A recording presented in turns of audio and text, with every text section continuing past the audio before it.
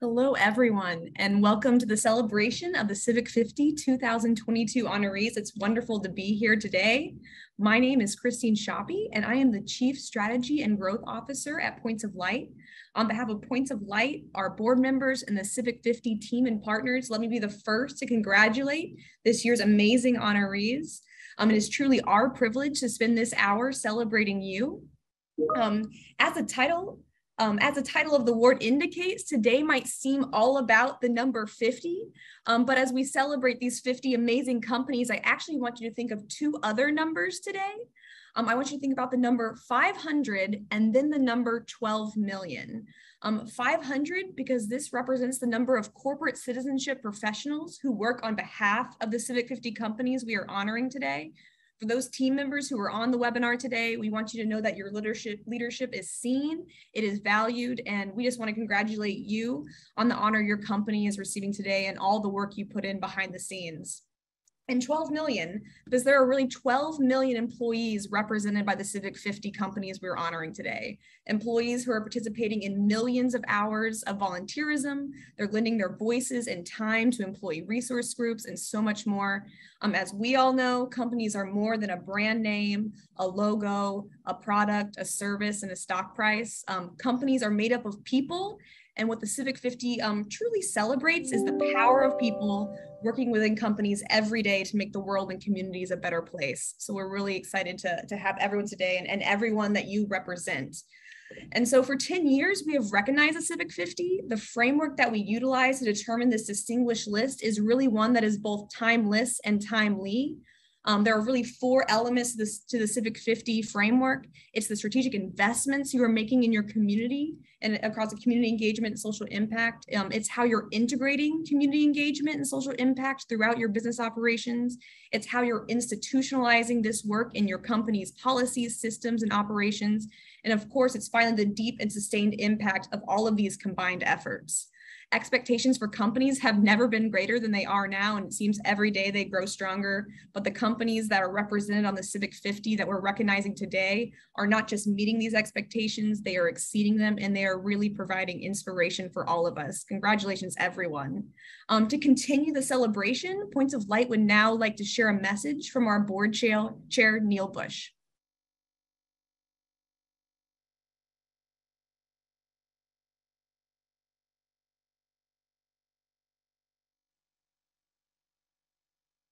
Good afternoon, everyone. I am Neil Bush, Board Chair of Points of Light. I'm so excited to recognize you all in your work today, especially as we celebrate the 10th anniversary of the Civic 50. First, I want to thank Points of Light's team and our long-term partners, Farron Levy and B. Bacalandro, for their stewardship of this initiative. Over the last decade, the leadership roles that companies play in addressing global and local issues has only grown. It is always so meaningful when we get to celebrate and thank the businesses who are making impactful and lasting change in communities. Points of Light understands the critical role businesses play in investing in community, inspiring change, and making a difference. My dad, former President George H.W. Bush, believed in lifting up the work of those who are doing good in communities, those points of light, and he would be so proud of all of you who are really living this mission through your work and values. Thank you for all you do to engage your employees, for your work with community organizations, and for all you do to improve the lives of citizens and communities where you are present. Congratulations to all the 2022 honorees. Thank you.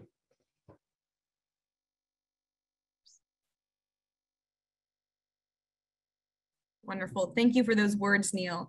Now I would like to welcome Points of Light's President and CEO, Natalie Paquin, to share her reflections on today's celebration.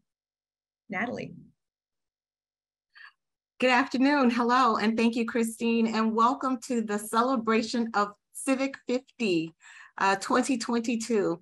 Congratulations to this year's honorees. All of you have had a deep commitment to your work while facing ongoing pandemic response, a war in Ukraine, continued commitment to equity and diversity, and defining new ways of work and more. Plus, we know that all of your employees want to have a voice and a choice. They have causes they care about too. And you've managed to navigate it all, continuing to do well while you're doing good. This is the 10th year of the Civic 50, and we are proud of how this field of CSR and social impact has grown. 10 years ago, there was a very different impression about its importance and a smaller scope of work. It was a box checked and a one-time day of service and sometimes a photo op. A decade later, in 2020, 92% of companies on the S&P 500 index published a CSR report, compared to just 20% of those companies in 2011. That's progress. For those of you who have been on the Civic 50 list all 10 years, your commitment to measuring this engagement has contributed to growth in this field. Thank you. Points of Light most recent global engagement research found that 82% of people globally said, yes, a company should do something related to a social issue. In our upcoming panel, and we hope you will be with us the entire hour, we will speak a little more deeply about the expectations of different types of consumers, but we know that more and more companies are listening to their stakeholders, and that is what they're saying. It's time to take a stand. As all of you have done, now we must work together to inspire more companies to do so. It's never been more critical. As you celebrate your achievements, we invite you to think about how you might leverage this group and create innovative partnerships that deepen your respective causes.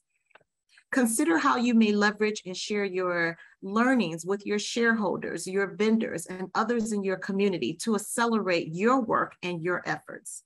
Together, we're changing our communities and creating a model of what it looks like to do business. Congratulations again on being an honoree of the Civic 50. And now I welcome Christine back to join me and celebrate the honorees. Wonderful. Thank you so much, Natalie. We will now begin our recognition of the 2022 honorees. To help Natalie and I would like to invite Points of Light's longtime partners, Farron Levy, founder and CEO of True Impact, and B. Bacalandro, president of VeraWorks, to join us on screen. The Civic 50 would not be possible without Farron and B's efforts, and we are grateful to have them with us today. So first of all, we're going to share a full list and a congratulations to all of our honorees. So what you should see on your screen is a full list of these honorees. But we will also be taking a moment to share each honoree's name to give each honoree that moment of recognition, and then of course share special recognitions as a part of the Civic 50. So we're going to take that moment now, and I invite B to read out the first list of honorees.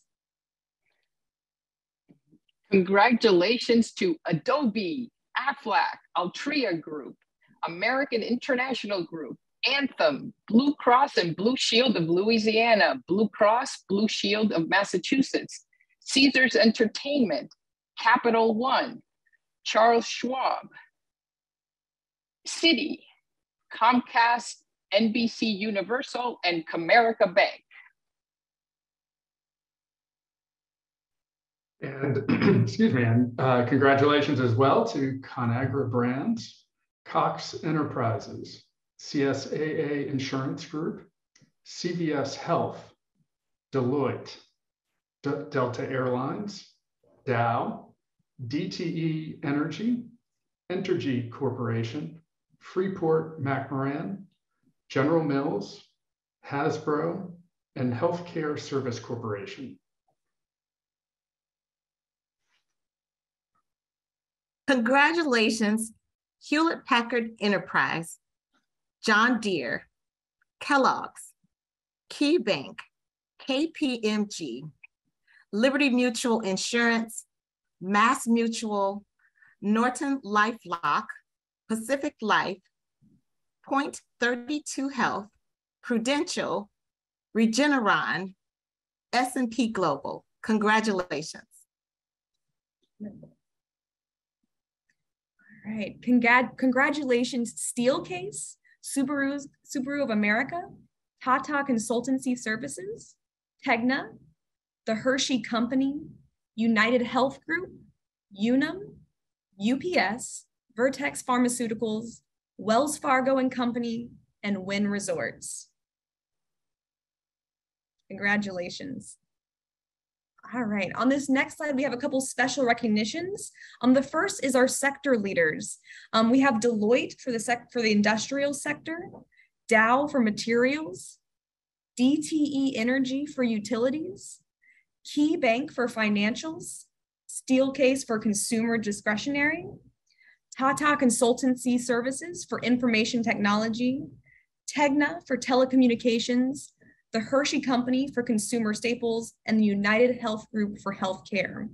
We also have some very specific volunteer awards. We have the Volunteer Leader Award for Hewlett-Packard Enterprise. This award really recognizes the company for having the leading volunteer culture and really embracing volunteerism as a priority for civic engagement. And we have the Strategic Volunteering Award. We have that for Tata Consultancy Services. This award recognizes the company for their strategic efforts in driving impact and engaging employees through pro bono and skills-based volunteer initiatives. Congratulations. And finally, as you've heard before, this is actually the Civic 50's 10th year, and we have actually had several companies make the list all 10 years, and we really want to take a moment to celebrate those companies. That would be Altria Group, Capital One, Citi, Freeport McMoran, Hasbro, the Hershey Company, and United Health Group. Thank you so much and congratulations. Wonderful. And as you can see here, a final look at all 50 of these wonderful companies, and please help me celebrate them. All 50 have done incredible work in just excelling at corporate citizenship and social impact, and we're grateful for the work they're doing for the world. All right. So later this month, we will actually be sharing the full report of aggregated data and insights about the Civic 50, but we would like to actually preview some of these data points and insights today, and you'll see them on your screen here, and I'll briefly walk through them. So number one, in aggregate, companies represented by the Civic 50 contributed a total of $2 billion in cash and about $1.8 billion in-kind to societal causes. As shared in the details on this slide, these figures are actually a little bit less than 2021. However, contributions as a percentage of revenue actually went up slightly. I think as we all are feeling it right now, our economy is facing a little bit of headwinds related to inflation and other disruptors. So we will continue to really pay attention and to monitor the impact of this on investment and societal issues and cause areas. Secondly, we saw employees engage in 5.8 million hours of external volunteering across our Civic 50 companies. On average, about 22% of employees participated in external volunteer activities. What is also really encouraging is that we are continuing to see high levels of internal volunteering, with 48% of employees participating in activities like employee resource groups, green teams, and more. We really expect this number to not only hold strong as we see millennials take more critical mass in the workforce, particularly in leadership positions, but also as Gen Z continues to enter the workforce. We're going to see that really internal volunteerism and really sharing their voice grow. We also saw the Civic 50 evolve their community involvement in new directions, with twice as many honorees prioritizing civil and human rights as a cause area. It's really wonderful to be able to share on the Thursday before Juneteenth that 100% offer racial justice training to employees, and 90% of Civic 50 companies have CEOs who publicly promoted racial justice. Finally, 100% of the Civic 50 companies reported significant efforts in integrating their community engagement into business functions. Companies have definitely now realized that community engagement strategy is business strategy. It is employee recruitment and retention strategy. It is marketing. It is product. It is so much more. These strategies are all integrated, and really community engagement is a key part of all of it. So as I said earlier, we will be dropping the full report later this month. We encourage you to download it, read it, share it within your networks. And again, congratulations to everyone. With that, I would actually like to welcome back Natalie, and as well as our panelists, Carol Cohn and Derek Feldman, who will engage in a conversation about where the next decade of corporate citizenship may be headed. With that, welcome back, Natalie, and welcome Derek and Carol. Thank you, Christine, and thank you to our longtime partners, Farron Levy and B. Bacalandro. We could not do this work without your leadership, your stewardship, and your partnership. And so now it is my pleasure to welcome two of my great friends here in this business, Carol Cohn and Derek Feldman. I have to say personally, I've had the opportunity to meet with them, work with them over the past almost 5 years. And you all are great leaders in this space and you inspire us all. Carol, if you would allow me just to do a little introduction, just for those of you who are meeting you for the first time. Carol Cohn is founder of Carol Cohn on Purpose. She is internationally recognized for her work on social purpose and CSR. Her goal is to educate, inspire, and accelerate social purpose programs. She brings big ideas to clients, and we have experienced that, to build their businesses and social impact, and runs the Purpose 360 podcast. Welcome, Carol. Well, thank you, Natalie. It's a pleasure to be here. Congratulations. It's a wonderful day. Thank you. And then to my colleague and friend, Derek Feldman. Derek is Managing Director of Influence SG, a social issue campaign and movement research and advisory firm, as well as Managing Director of the Ad Council Research Institute and Ad Council Edge. He is a leading researcher in and advisor on global issues and movements, and he has also authored 3 books, and Derek has been the leader with Points of Light on the body of research that we have conducted over the past 3 years. Thank you and welcome, Derek. Absolutely. Thanks, Natalie, for having me. What a great day. Great. Derek, so I know our colleagues are excited to hear from you and Carol, so let's just dig in. Let's start in. So you've worked with other research, you work with us on other research, and you also know what people are expecting, that they're expecting more from companies. How are consumers reacting when they hear the news about companies doing good, and how can companies continue to share their work? Sure. So it's interesting because we have seen so many studies around values and purpose and what the consumer, sort of a general public, is interested in seeing from companies. And while we see some of that work happen out there, and we see some great things perceptionally, we also don't necessarily see it follow through with action. I mean, I think we can all say some of us have seen research where people say one thing and then behave a different way. And this is some of that. We still see a lot of that. I mean, in our world, we kind of notice 3 types of consumers out there in the general public. We have the activist consumer who's instigating and pressuring companies to be better, live out their values, determine their purpose, get active and involved from there.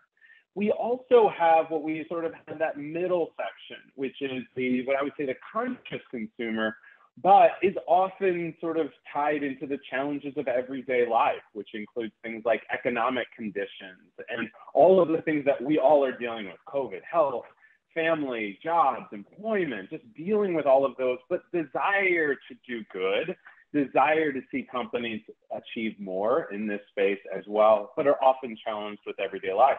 And then we see sort of our more economic style consumers who obviously are having to deal with so many other challenges and issues that they may not be able to look at values and purpose in that kind of way. What that means is the consumer is not one consumer in general, and not every generation expects the same thing per se. And when we work with brands, and anytime we're working on social issue campaigns or in integrations with products and so forth, we always kind of come down to one conversation, which is each of these 3 different types of consumers has different needs and expectations. But what is the value? What's the thread line between all of that? And sometimes that's not so coherent, quite honestly. Sometimes we have our PR and comms team working to address what activist consumers want. Sometimes our brand teams are working with that middle category. And sometimes the ones economic and looking at things very differently are never addressed in general. So what I call a corporate social mindset requires us to look across all of our consumer bases and understand that values and proposition that we need to try to address with some of these issues, and be cognizant that we do have different expectations across our consumer bases. Well, thank you for that. I think you're giving us some vocabulary to work with, and for us to understand that consumers are not a monolithic group. that you actually have to disaggregate them and understand their motives and what's important to them. So, and what their expectations are from companies. So thank you for sharing that. Carol, would love to have you build on Derek's remarks, but also you, Carol, have led some really phenomenal brand campaigns. Can you share a little bit more about the type of leadership it takes and the commitment it takes to make it effective?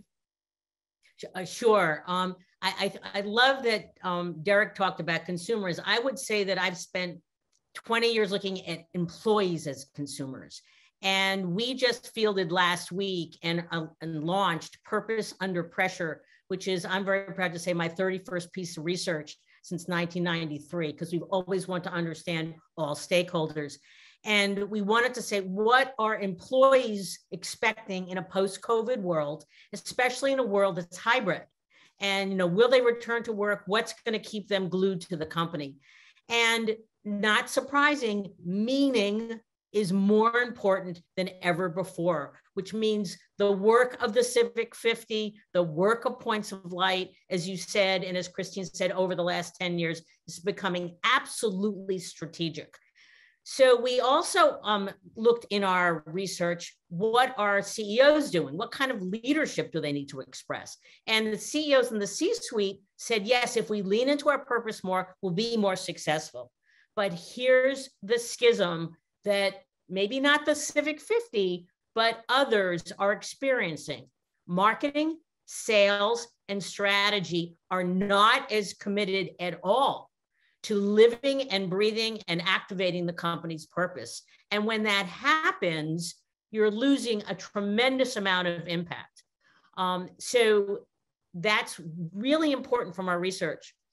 I'd also like to say that, so what is leadership like? The leadership needs to be clear, it needs to be, it needs to inspire others. And I have to shout out my friends at TCS. I hope you don't mind. I love Balaji Ganapate.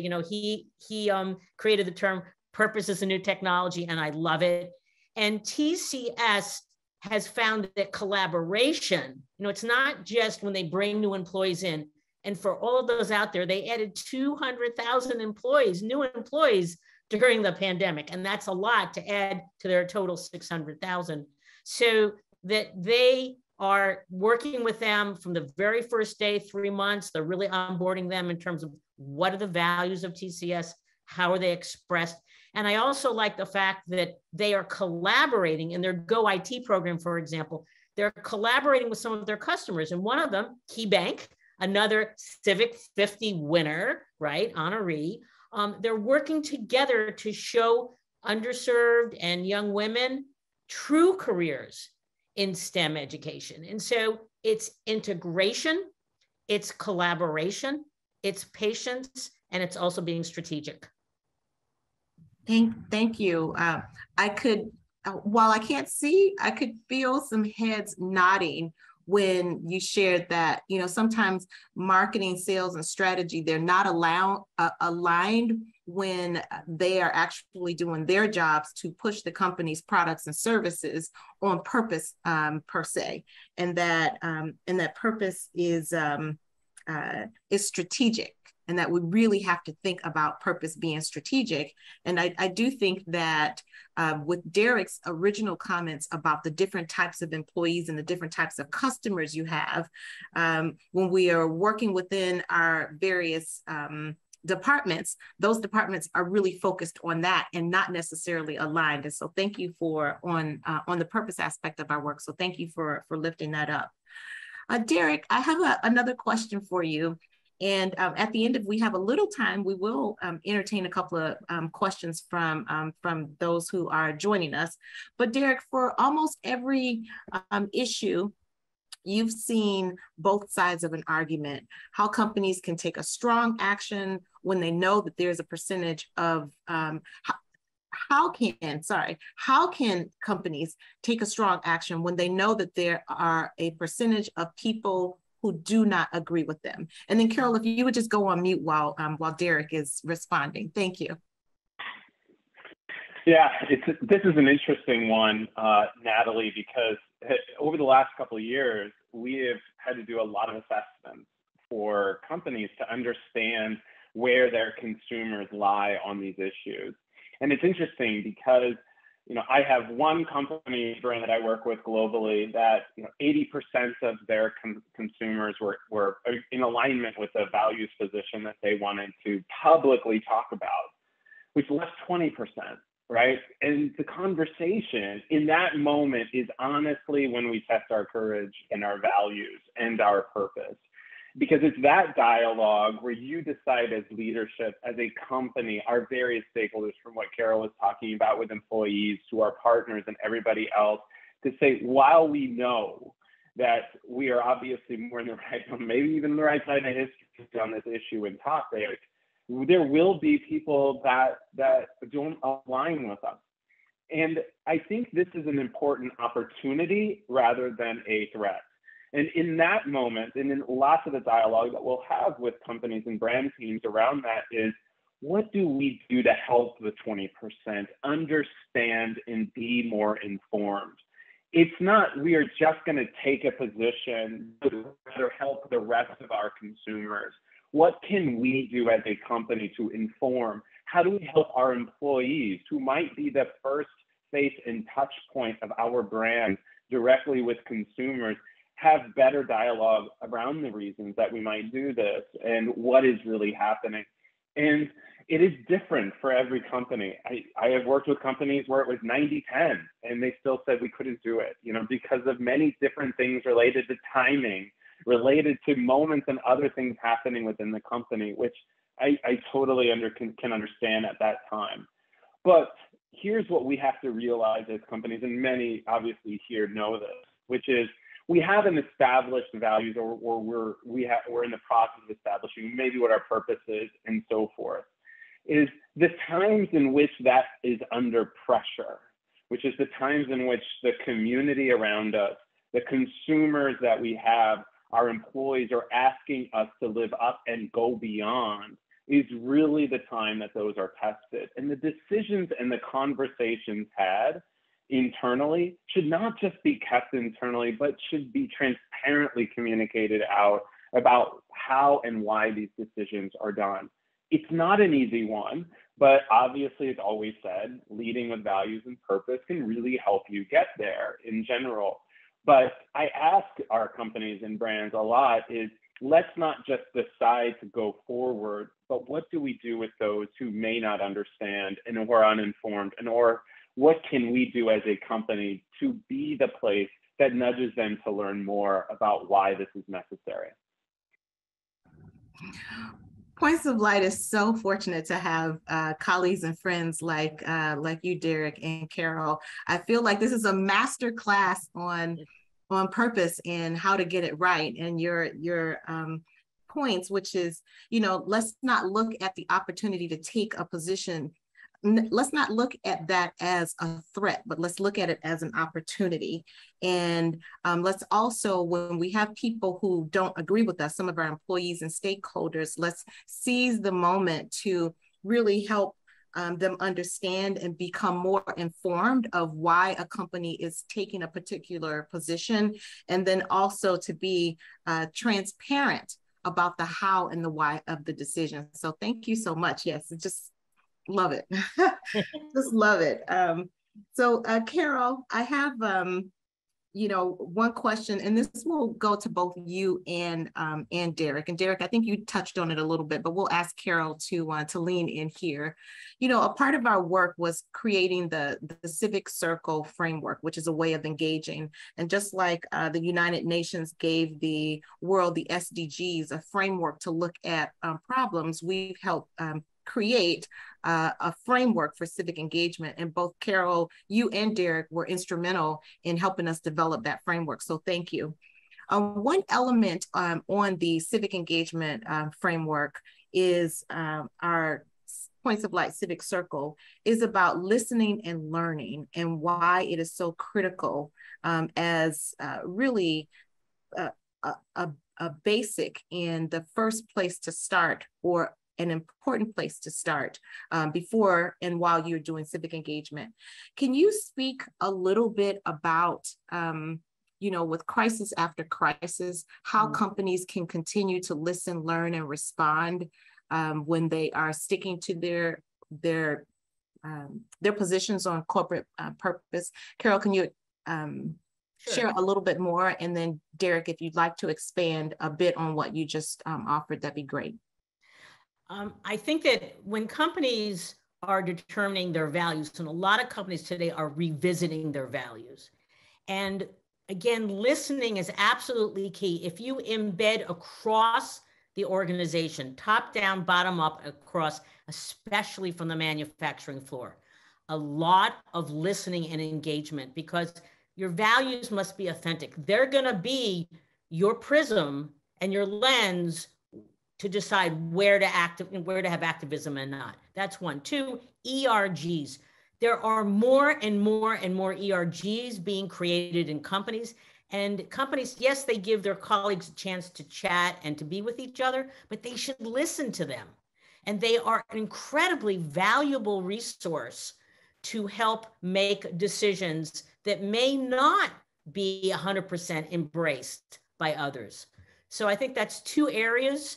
I think that listening, we hear so much today from our clients, as well as on my podcast, my guests on Purpose 360 podcast, where we listen to perhaps those who are NGOs that are against us. And I had Ben and Jerry's on the show, and they went out to the naysayers, the ones that didn't like what they were doing, and they listened and they conversed and they developed relationships. So if indeed an issue came up over time, they could at least provide commentary from others, not just, oh, we're the great guys, but they've listened and they've helped us advance our knowledge. And so I think it's really, really important not to just go like the wind, but to listen. It's a valuable, valuable, valuable attribute.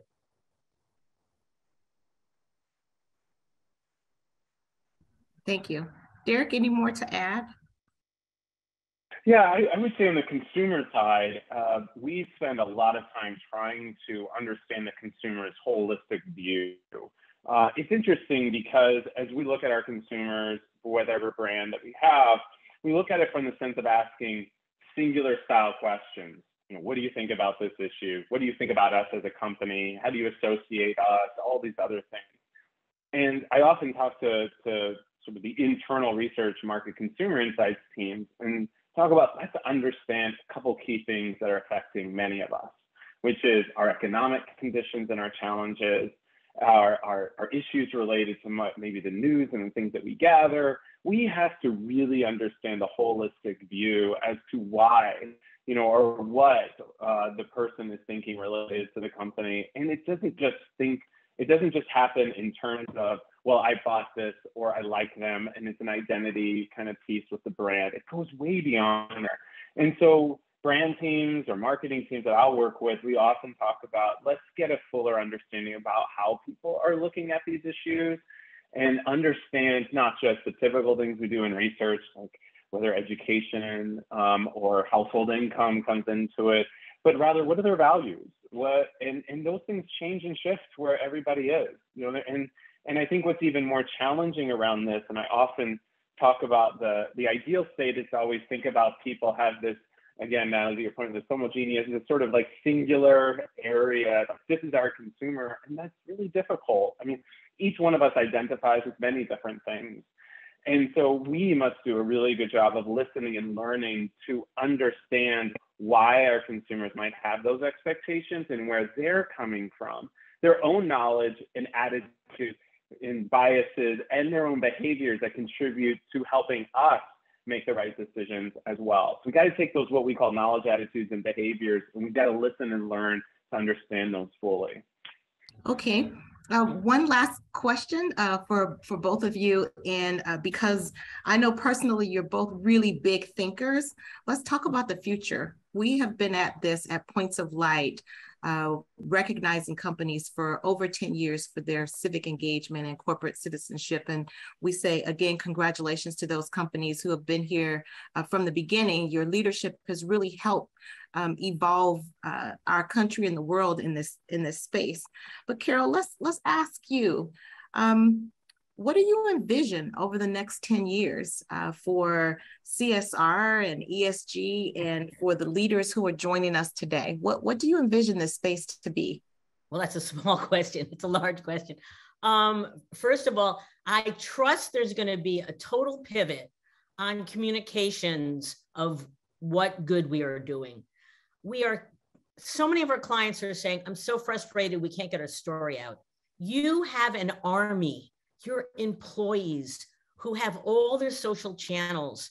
And some companies allow their employees to be very, very fluid and to take pictures and to talk about things, and some don't. I would strongly suggest that is your primary communications channel. And actually, I asked that question to Alan Murray, who's the CEO of Fortune Media, who just came out with a great book, Tomorrow's Capitalist. And I asked the exact same question, and he said, it's through your employees, it's through your not-for-profits you're working with. So there's a shift there. They're not an afterthought. They are the primary means of communication. That's number one. Number two, there's only 44 women leading Fortune 500 companies. And so because empathy and resilience and flexibility and collaboration are so critical for the challenges that we don't even know we're going to have tomorrow, that I trust and hope and forecast that you will have hundreds of women, not 44, leading Fortune 500 companies. So that's another thing I will see into the future. And then every company's social impact and its environmental impact, it will be embedded across the board, integrated throughout everything they do, from their employees and their EVP, their employee value proposition, to their innovation. We're seeing tremendous innovations. Unleash your innovation team with your social purpose. It's just amazing. As well as your communities, your supply chain, that in the future, this is going to be living and breathing how companies, how they are, how they integrate, and how they just express themselves. It's very, very exciting. And it's why I continue to be so passionate about the work. Well, that is a very bright future. Thank you. The fact that companies will need more, they will need leaders and leadership with empathy, flexibility, and resilience. And your prediction is that we will have hundreds of women leading these top companies and top brands. So thank you. And marrying innovation with purpose and with what we're doing. So thank you. Derek, what about you? You work with so much research. I'm sure you have many insights and projections. What do you see for the future for all of us in this space?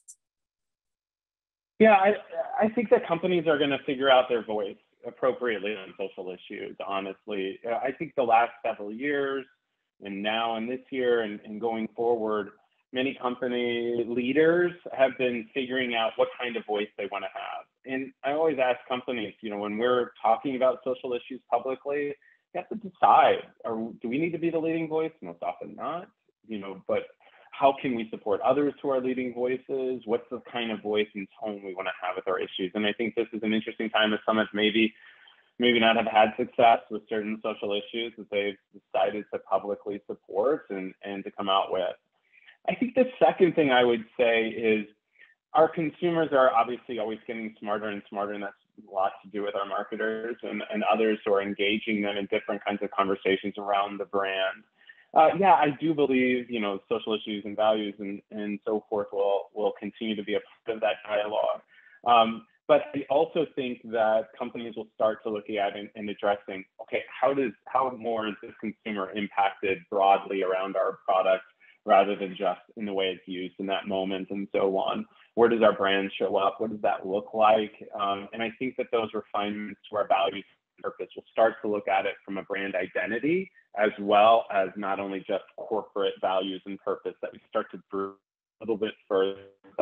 sort of corporate consumer engagement style efforts that we see so successful in some companies.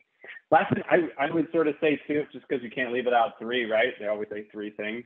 But I would say that in the future, I think not only will we figure out sort of the impact way that we feel successful, not only with the Civic 50, but in other ways that we measure impact, but we'll also be looking at it in terms of what value do we want to add to issues? And I think that companies will get even stronger and better at the way they approach issues and say, this is the ecosystem and this is the value that we bring and the value we add, and clearly articulate that. Because sometimes in our story, kind of almost to Carol's point, it can get lost in there.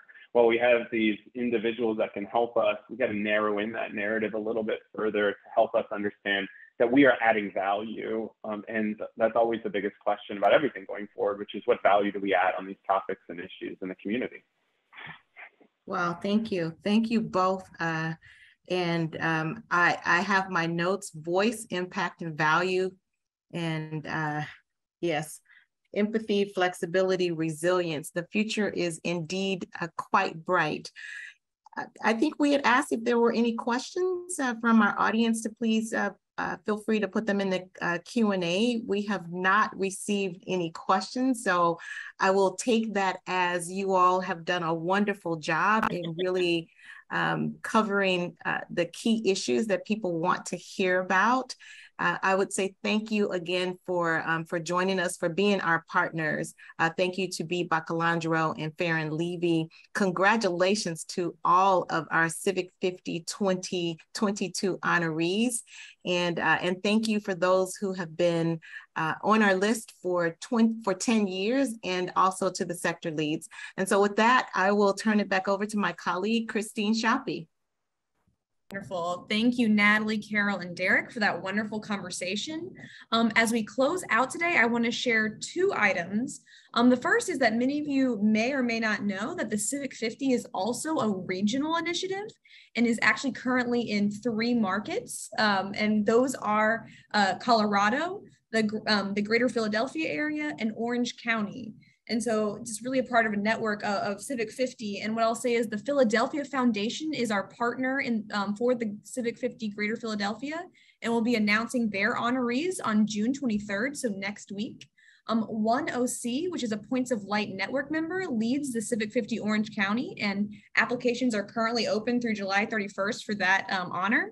And then finally, CSR Solutions of Colorado leads the Civic 50 Colorado, and applications are open until August 15th. You can look for the links in the chat. My colleagues will be posting it there. Finally, I hope we will see many of you at the Points of Light conference in July. It is at Walt Disney World, so who would want to miss out, in Orlando? We are really excited about the significant learning and network opportunities that are going to be centered around business. So if you are not registered, you can learn more at the link that is also going to be included in the chat. And we hope to see many of you there in person for what will be a really exciting learning and networking experience.